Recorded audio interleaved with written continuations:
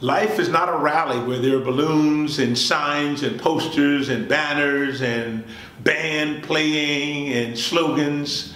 That's a part of life, but that's not all of life. And we must learn to balance the balloons and the banners with reality. And that's what the Christian church is all about, balancing. And so when you hear us talk in terms of mission, doing things for others, being kind towards others, practicing compassion, loving our neighbor, supporting one another. That's what we're all about. And I believe that's what God would have us to be. And so we have a praise report of our own Sister Vertus Armstrong, who was in ICU, is gone home and is doing well.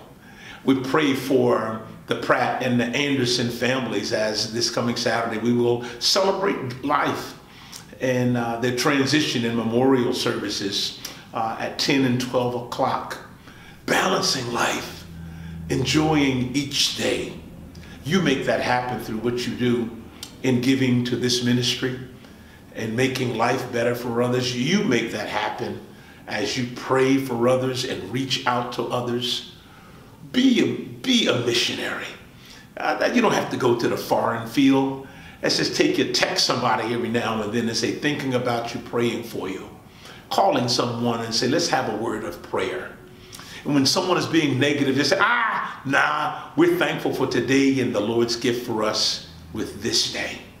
Do I always feel happy and bubbly? No. But do I enjoy life? Yes, I do. Every day. Because it's God's gift. Enjoy every day. And be a blessing as you look for a blessing. Take care of yourself and know that you're appreciated.